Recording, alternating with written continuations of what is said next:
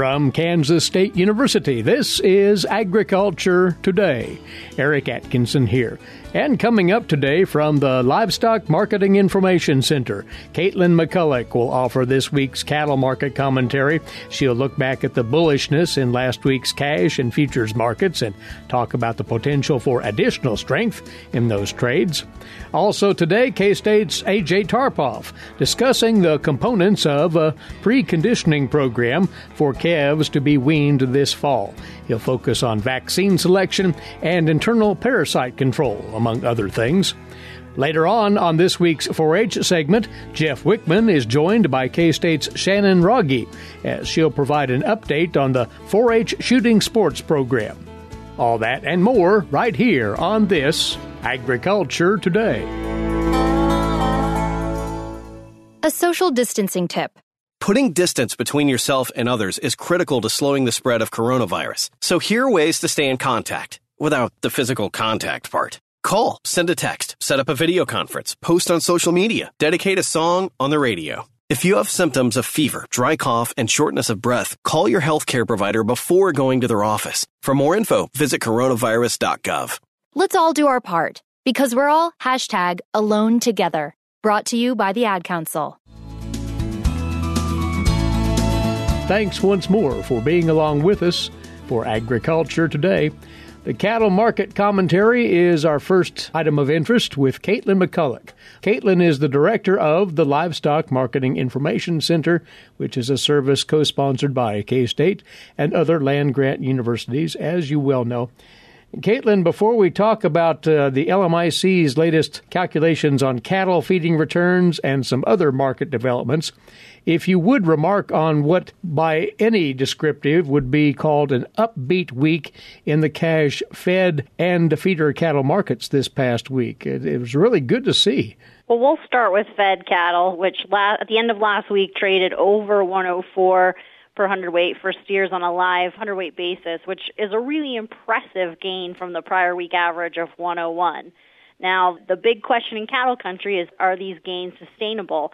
And I think after a volatile year, it's important to understand that uncertainty regarding it. Mm-hmm. Now, one thing I'd say on the fed cattle side is that the industry sense seems to be that backed up cattle supplies have been significantly cleaned up over the last couple weeks. And the futures are still ahead of the cash, trading at 107 per hundredweight on Friday for the August contract, and that's still only 2 weeks till expiration. I think there's a couple scenarios when we look at in the short term. We are still ahead of the Labor Day holiday, but the question is, are all the backed up cattle cleaned up? And that means fed cattle supplies will remain rather tight, and which would be increasingly supportive of prices, or are we still working through some of the backed up cattle, but the volume isn't nearly as large as anticipated, and maybe the amount of very heavy cattle are not quite as large, and that we are seeing some more short-term supply features at work. This could still mean the third quarter was relatively volatile and could bounce around a little bit for fed cattle prices, but generally speaking, we expect the trend to be up moving through the fourth quarter. But I think there's a couple scenarios that could still play out there. Now, boxed beef has also climbed higher. As of Friday, it was about $10 higher than the prior week. That, too, is the question is that going to maintain? Is that going to continue to climb? And beef demand, I think, is still very much in question in our COVID-era environment. We've had several stops and starts and opening of restaurants in several areas, and Labor Day is really the last big grilling holiday, and so the big question next would be, what does holiday demand look like moving forward? You mentioned earlier that feeder cattle prices have been really strong as of late, and there does seem to be a lot of optimism in the cattle feeding sector. Feed prices are still expected to be below a year ago, even with some of the damage done by weather events last week. If you look at the board, fed cattle prices are expected to be higher in the first and second quarter of next year, and so I think that's all playing into some of these larger predicted placements for July that many analysts are forecasting, and some of that optimism for those feeder cattle. Want to backtrack a bit, Katelyn? You raised the question of whether or not the backlog of cattle created by the pandemic has been cleared up. Do you have any inkling as to which way that's going? I think probably it wasn't as big as it maybe initially was thought to be. It does seem like we've worked through it at a fairly good rate. I mean, we're still looking at marketing rates below a year ago, likely for July. And some of that is, too, let's keep in mind, I mean, we were wondering for a long time when we were just going to get to 90% of a year ago on the slaughter levels, and we're above 95% in July, and so this might just be the new normal for slaughter capacity and throughput. Saturday kills still helping that out. I think if we're waiting for that big year-over-year increase, we might not see it, but we are still, if there are quite a few cattle still backed up, it will take us a pretty long while to still work through those. I think the fed cattle prices give some indication that maybe it's not quite that large, but again, I think there's still a lot unknown. Right. Time will tell on all of this. So that's a quick reflection on the trade this past week. LMIC has posted its latest commentary on cattle feeding returns and looking at the numbers for the month of July. It was a rather bleak report there. Well, Eric, I'll read my normal caveats. So the Livestock Marketing Information Center, we calculate these on a set of assumptions. And so it's assuming we're feeding a 750-pound steer in the Southern Plains, and it's all cash costs. Nothing is assumed to be hedge or normal conditions. So if you think back to this year, normal is not the word you would have used. So it's really more of a barometer. And so when we look at what our model kicks out for July, we have likely one of the worst returns of the year so far. So we estimated it to be down $200 a head for cattle marketed in July. And again, that's on what you would consider a normal kind of days on feed. And so losses could have been actually a lot bigger than that, based on longer days on feed that we were talking about during that time. Now, when we look further out, we're still expecting August and September to be probably negative. August might be a little bit worse, and then September is probably going to be closer to zero. That's what we're projecting at this point. But we are expecting cattle feeding returns to get better in the fourth quarter, and some of that is because of a lower break-even, and the futures board is showing fed cattle prices above there, and so that's all very promising for those cattle feeding businesses. So it will hopefully, before the year is out, be headed in the right direction once again. But by keeping a wary eye at the same time on those corn prices, as you mentioned, some doubts there about the volume of corn this harvest because of the derecho damage to the crop and so forth. Yes, the derecho effects, I mean, we're just starting to see estimates. I think when it first came out, I saw as high as 10 million acres, and so that's that harvested acre number might come down. But the estimates are still wide around how much damage there is and what the reduction really will be in the total U.S. corn crop. And the reason for that is that, some of the corn got snapped right off. Other parts of it just got laid down. And it seems pretty variable across the state. And so we are expecting a reduction in harvested acres from where we were. But that number is still largely unknown at this point. It's still projected, though, that the corn crop is going to be fairly large and that prices would still be below a year ago at this point in time. Again, that will be spelled out in the weeks ahead as the USDA, other crop observers get a better handle on the damage done in the Corn Belt last week. Some other industry notes of interest to the market: cow liquidation, both on the beef and dairy sides, and the current trends in place. You might let us know about those, Katelyn. So we don't think that there's any significant liquidation going on in the beef herd right now, even though beef cow slaughter year-to-date is up 3% over last year. The feeder and calf prices have been better than expected through a lot of the summer, and a lot of producers are probably in this wait-and-see pattern. Now, there are going to be some culling decisions made based on breeding outcomes here in the next couple of months, and so you could see relatively high volumes continue. But on January 1, we're not, at this point anyway, predicting a huge decline in that beef cow herd.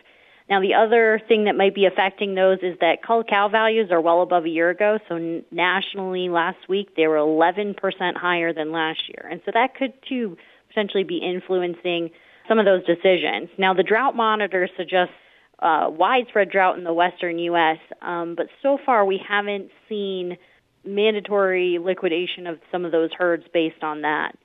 Now, if we look to the dairy cow side, dairy cow slaughter is 4% below a year ago, year to date, and dairy prices have had just a roller coaster of a year, and that's expected to continue with the uncertainty regarding school openings, how many of those kids will be in school, how often. all of that is still very up in the air and a big driver of what fluid milk prices and sales are doing. On the other hand, we have away-from-home consumption, which is still struggling, similar to beef, with restaurants starting and stopping and opening and folks having to consume still a large proportion of their meals at home. And so that's going to contribute to the volatility of milk prices, particularly when you talk about cheese and butter. Now, LMIC is predicting the dairy herd to remain steady to probably slightly smaller in 2021, and the decrease in dairy cow slaughter, too, could be contributing to those rise in cull cow values over the last couple of weeks. Katelyn, before we let you go, bullish momentum very well entrenched in the markets this past week. Will we see that persist into this new trading week? Well, I'd like to say all we can do is let's hope, but that's not a way to manage a business is on hope, right? You're always hoping for a better distinction than that. I do think there seems to be some life in this fed cattle market. Whether we just go up from here continuously, I think is too optimistic. I think we'll probably see prices bounce around a little bit more in the next month or so. But I think in general, we've probably locked in the lows already for this year. From here, I expect fed cattle supplies to continue to tighten. We had significantly below year-ago placements in the second quarter, and all of those things are going to start to have a cumulative effect on these prices. So even if it takes us a little longer to work through the backlog of cattle, this fourth quarter could potentially have some legs to it. Let's hope that things continue to align in that fashion in favor of our cattle producers out there. Katelyn, as always, thanks for your insight and your comments. We'll touch base once again in a few weeks. Thank you. Katelyn McCullock from the Livestock Marketing Information Center. She directs that center out of Denver, and she's one of those contributing regularly to our cattle market segment here on Agriculture Today. By the way, check out the center's website for loads of good information on cattle market trends and more. LMIC.info. That's LMIC.info. And we'll be back after this break. This is the K-State Radio Network. What is radon? Home exposure to radon gas is the leading cause of lung cancer death in the United States for non-smokers. In Kansas, 1 in 4 homes will test at or above the EPA action level. The Surgeon General recommends all homes be tested and fixed if necessary. Visit kansasradonprogram.org for more information. Test, fix, save a life.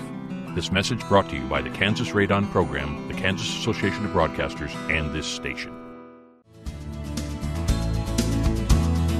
Coming your way next on Agriculture Today, cattle producers, some thoughts on preconditioning those spring-born calves for marketing this fall or otherwise. Preconditioning, a commonly used practice, and it needs to be planned out appropriately. That's from our guest now, A.J. Tarpoff, Mike's side. He's a beef veterinarian with K-State Research and Extension.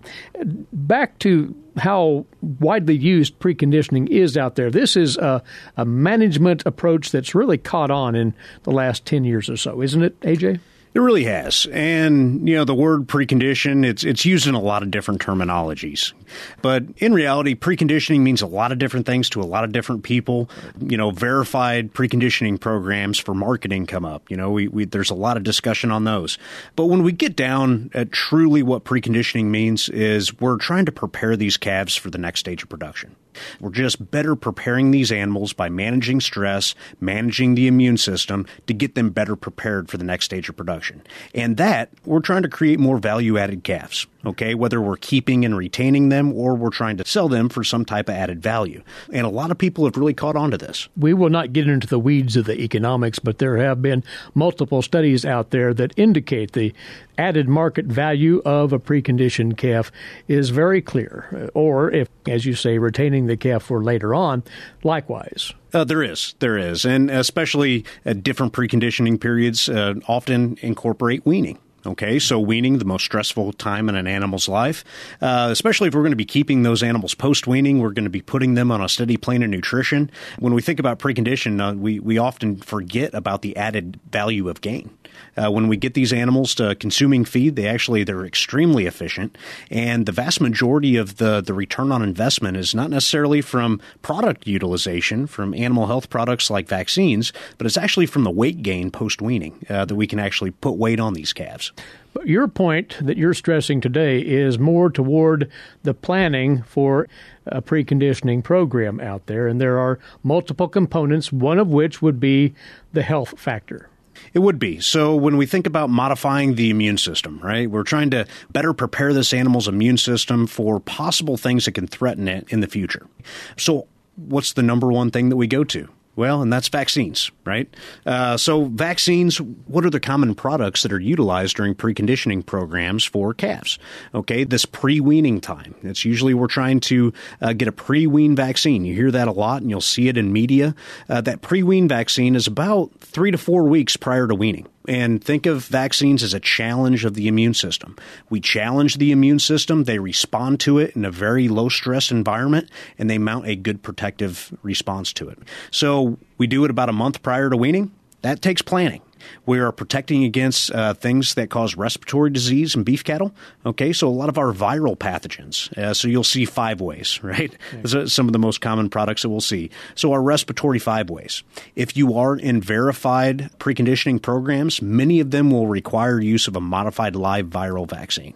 So that modified live, just keep in mind that we need to be pretty careful on the care and handling of those modified live viral vaccines, making sure they don't get too hot. We need to keep them out of the sunlight, making sure we don't freeze them because that is a live virus, and that's how it interacts with the body.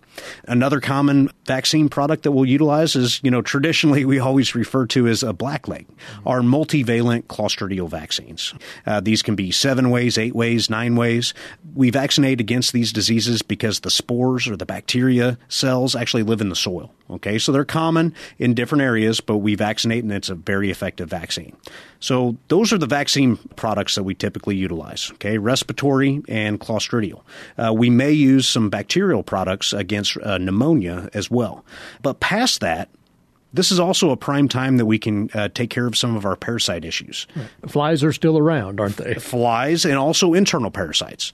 So late summer, early fall, we can still have quite a few stable flies and horn flies. So we may utilize some products that can combat external parasites.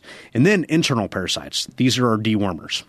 So that's the product utilization. But if we're going to be using products, we're going to be running animals through the chute, always be prepared.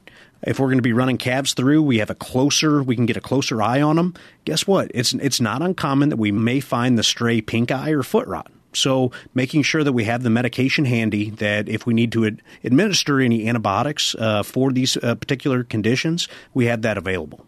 So AJ, do we find much difference in parasite control products as far as efficacy? Is that something that producers need to think about as they secure their supplies? It is something to keep in mind. Use of generics.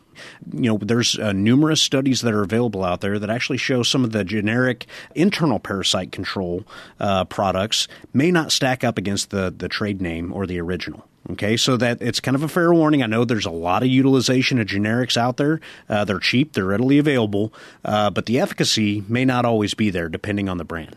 I think the initial discussion is with your local veterinarian. We talked about vaccines, parasiticides, anything that may have to be given or administered to those calves. Go have a good conversation with your local veterinarian. If products need to be ordered in, we need to make sure that they're in stock and ready for you to be able to pick up. So a couple of weeks prior to any of these preconditioning periods, if you have dates in mind, it doesn't hurt to go talk to your veterinarian now, making sure that you'll have availability of all those products. Okay, so we don't want you to stop by at 4:30 Friday afternoon and expect to get all the product that you need to do it, use it Saturday morning. A lot of veterinarians have that on hand, but just to be safe, it's a lot better for logistics to plan ahead for all that. Right along that same line, are your working facilities ready to go? We all presume the chute is in operational state. May or may not be so. We need to be realistic with ourselves. Chances are the vast majority of our producers haven't necessarily looked at their working facilities since last spring. Okay, so they've kind of sat vacant for the last several months, which is okay. But what do our holding pens, what do our working facilities, what do they look like right now? chances are we've got quite a few weeds, and I'm sure there's a little bit more kochia than dirt in them right now, right? So now is the time to get things cleared out. Get rid of the weed cover, making sure that we can increase wind blowing through, especially if it's going to be a hot day. We can clear out all those weeds. It can also take care of some of the fly populations in that working facility to help cattle flow much easier. So they can see, they're not going to be burdened by parasites, and they can flow through that system. This is also the prime time to kind of check all the little fine tunes of your working facility. Hinges, gates, latches, making sure everything's actually functional. Don't be afraid to pull out the WD-40 to get some things lubed back up, right? And on top of that, the chute or the restraining system itself. Go through all the individual pieces and parts. Is there anything that needs replaced? Do you have different areas that do need to be rewelded? Check the floor to make sure that we're not going to be causing any damage to hoof walls or anything like that as cattle go through the chute.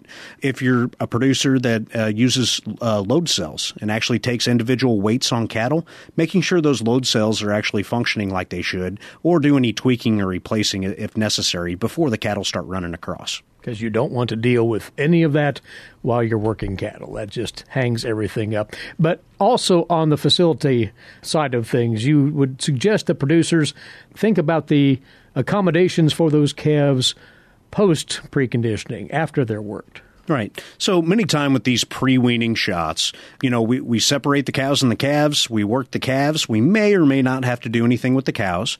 But again, we're working all of them. We've separated them. Usually we pair them back up. But we have to keep our time frame in mind. Is there enough time in the day that you're going to send all those animals back into the pasture? And especially if you're going to have to be putting them on a trailer and taking them any type of distance, do you have enough time or daylight in that given day? Many times it's not. And we may hold those animals in a small pasture, paddock, or pen space just overnight. Well, instead of scrambling at the end of the day to get water and feed ready for those animals, be prepared ahead of time.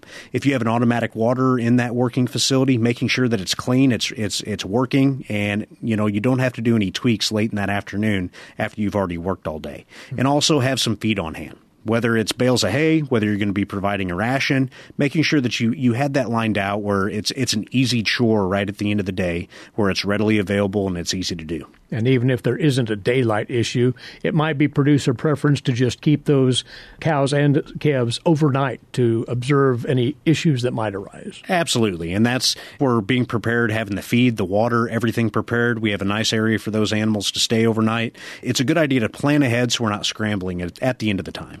But we'll roll it back around to something you said earlier, AJ, in closing, and that is work with your veterinarian, tailor a preconditioning program that suits your herd needs.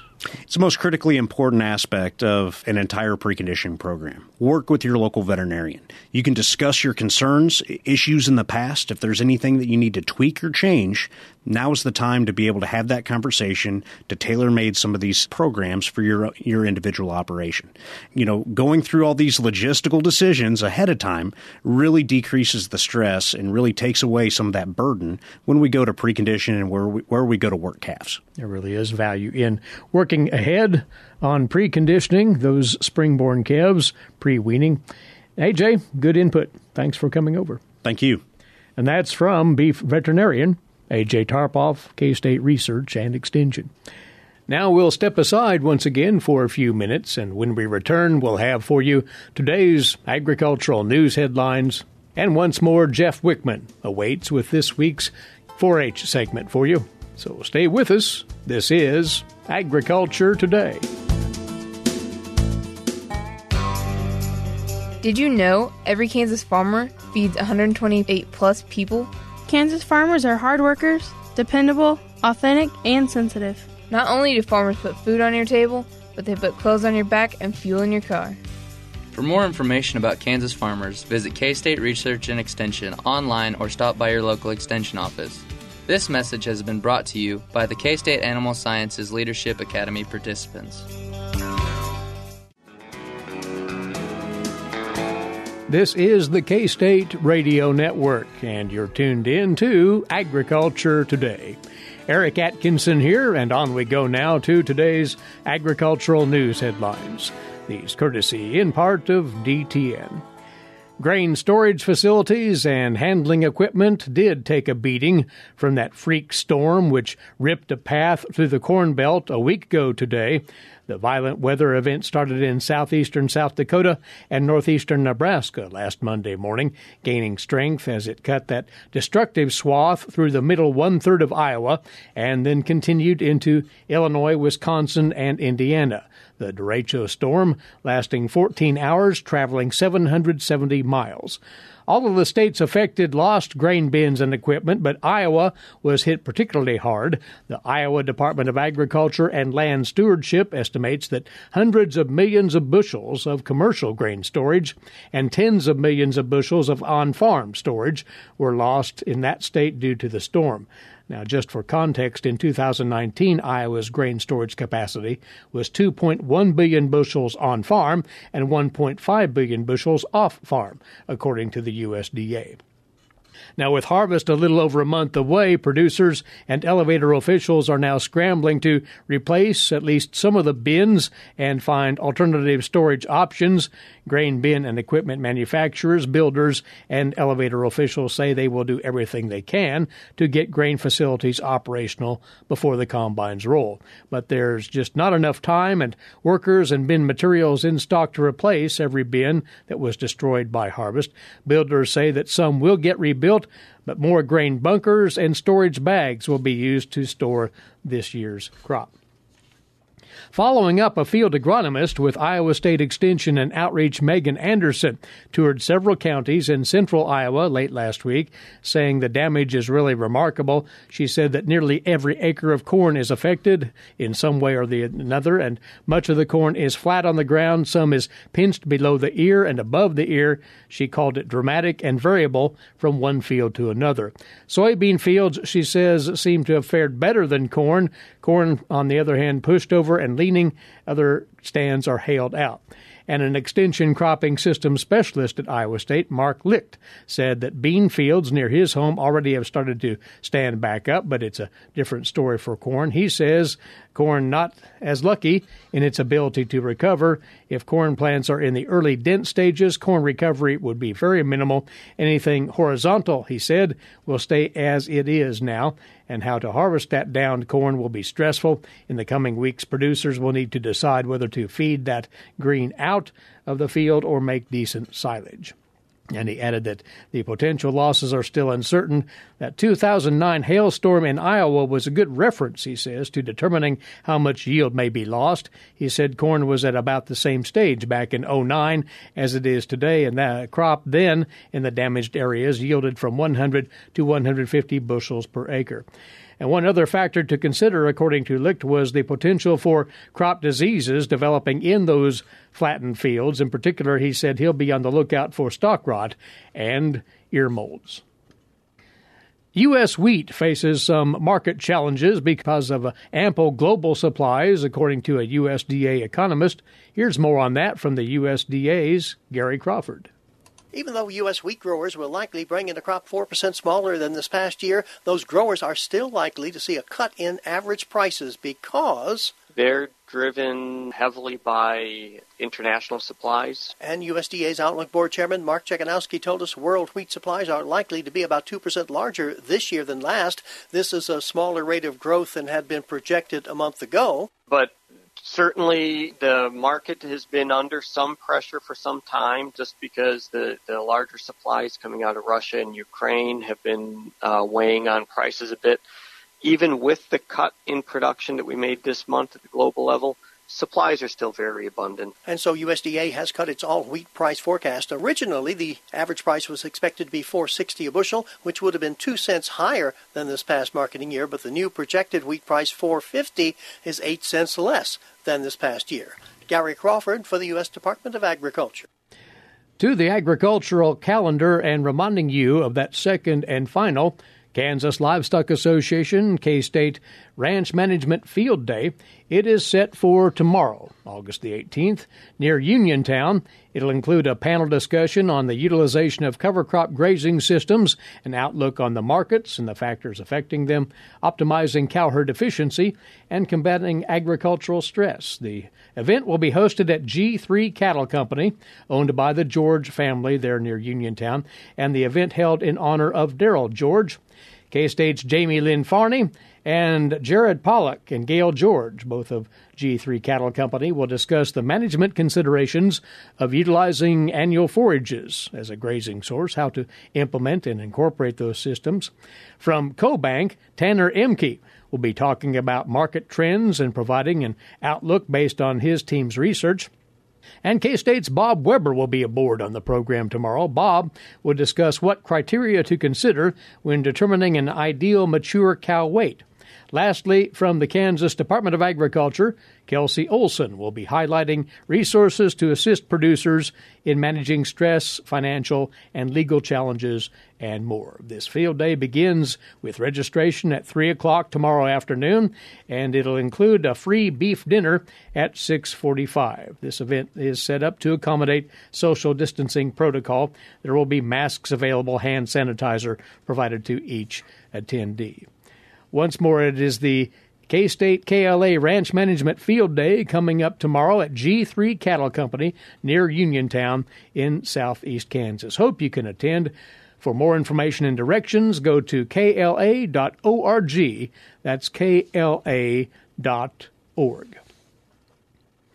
And K-State's research centers in western Kansas will be hosting a pair of virtual fall field days. These will be set for next week, and specifically next Wednesday and Thursday, August the 26th and 27th.